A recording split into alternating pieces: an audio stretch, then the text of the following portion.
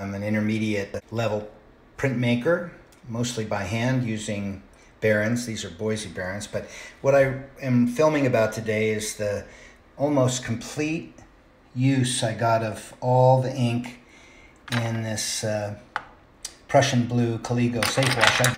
I've never gotten so much use out of it, whereas in the bigger tins, I tend to get a lot of waste. And the secret was to use wax paper to cut small rings.